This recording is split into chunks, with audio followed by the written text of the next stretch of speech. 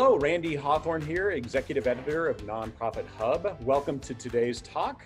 And today I have with me Andrea Kihlstedt, and we're going to be talking a little bit about capital campaigns. Andrea, what got you interested in working on capital campaigns? Randy, I've been in capital campaign business my whole fundraising career. That goes back a long way. And I think what pulled me into it and what has kept me in it is that they have a big impact and you can do them in a very structured way.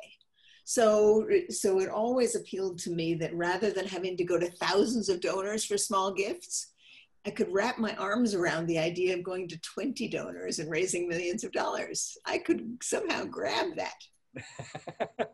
So give us a couple of tips that if I'm just getting started, I've never seen a capital campaign, tell me what I should do. Sure. Well, many capital campaigns, as you probably know, raise a lot of money for buildings or for special projects that somehow boost an organization from one level of operation to the next. There are some things that characterize every capital campaign. They have clear goals. They have outsized dollar goals.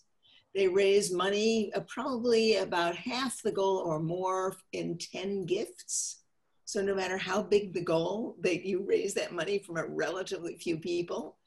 And there is a specific order of solicitation. That is that you raise the money from the top down, from the largest donors down to the smaller donors. And there's a particular time frame and way of thinking about that makes it work.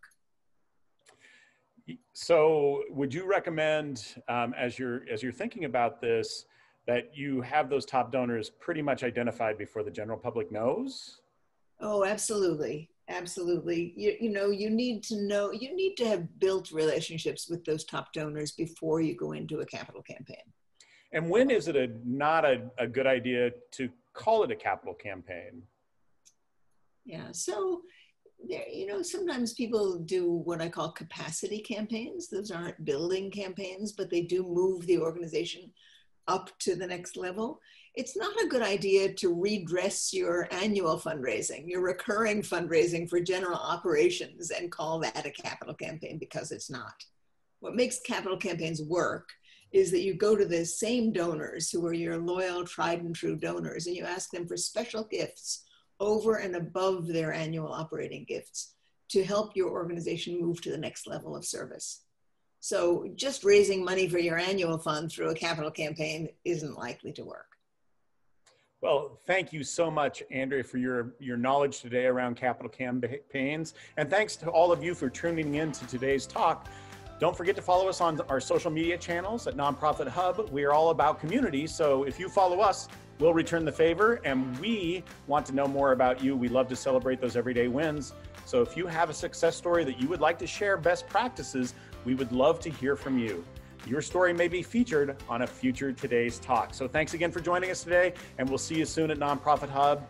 Thanks for doing good work in our world.